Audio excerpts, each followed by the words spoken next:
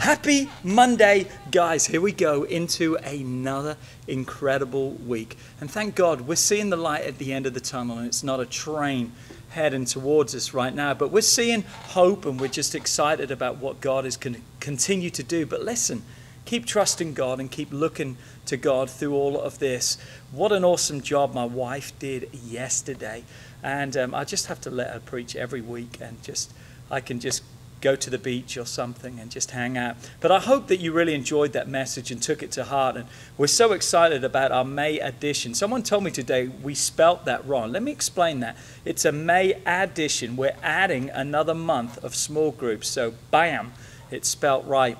Because we want to make sure that everyone stays as connected as they possibly can during this time. So please, if you're not in a group yet, get in a group. The most connected people in our church right now are those who are currently in a group, just studying together, learning together, growing together. I know Kelly and I's group on Sunday night, we had such a great time talking about forgiveness. Wow, that was a powerful subject. And we're looking forward to talking about this message and other messages that we can see. So anyway, here we are. We're soaping the Word of God.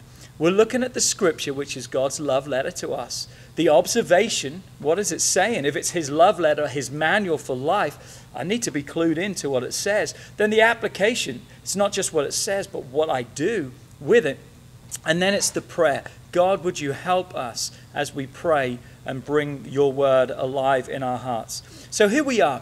We're going through random scriptures. I'm asking you to submit your scriptures. You can send them to Pastor P at encounterchurch.today. And there's maybe your favorite scripture or a scripture you're struggling with, and we can just soap it and help you look at that. But here's Proverbs 3, verse 5 and 6. And this is going to be part 1, so you'll have to be back tomorrow for part 2. Proverbs 3, 5 and 6 says, "Those who trust in the Lord with all of our hearts, do not depend on your own understanding. Seek his will in all you do, and he will show you which path to take." He will direct. He will point the way for your life. So trust in the Lord. We're going to look at the first part today. Trust in the Lord with all of your hearts, and do not depend on your own understanding. Here's a question for you. Have you ever really had an important decision to make? Wow, a really tough, important decision. What do? You ask around, you seek advice, you research, you do whatever you can, but sometimes it can be hard even to trust other people in that circumstance. Are they telling me the right thing? Are they steering me in the right way? Well, what if they're lying to me? And sometimes even in those moments we can get to a place where we can even doubt God. And we can say, God, I don't know. I don't know if I can trust you in this. But listen to me. God always knows what's best for us. God has a better judgment of what is best and what we need than what we have for ourselves. So therefore, it's so important for us to trust him with every choice that we make. But again, that doesn't negate the fact that we need to still think things through and use common sense, because these are all gifts and abilities that God has given us. So just trusting God doesn't mean, man, I'm just going to jump off the cliff and trust God's going to... Man, we've got to say, man, I don't need to be doing that.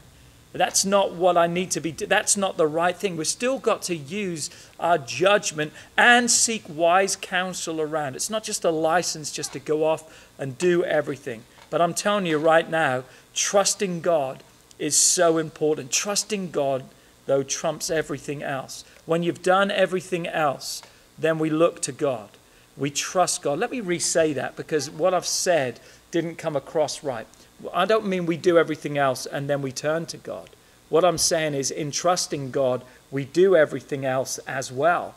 And then together, we can push it and pull it all together. And sometimes there are things in my life that I don't need to pray about, because I already have the common sense to know those things. And so trusting God is so important for each and every one of our lives. So don't blame God also for what he's not responsible. So let me say it this way. We must be willing to listen and be corrected by God's word and wise counsel. So even though we're trusting, we need to be corrected and advised and counseled by those who are wise. So what's the application? Here it is, 4 things. Number 1, bring your decisions to God in prayer. Number 2, use the Bible as your guide. If it's not in the Bible, it doesn't need to be in your life. Number 3, follow God's leading. And number 4, trust God to direct your paths by both guarding and protecting you.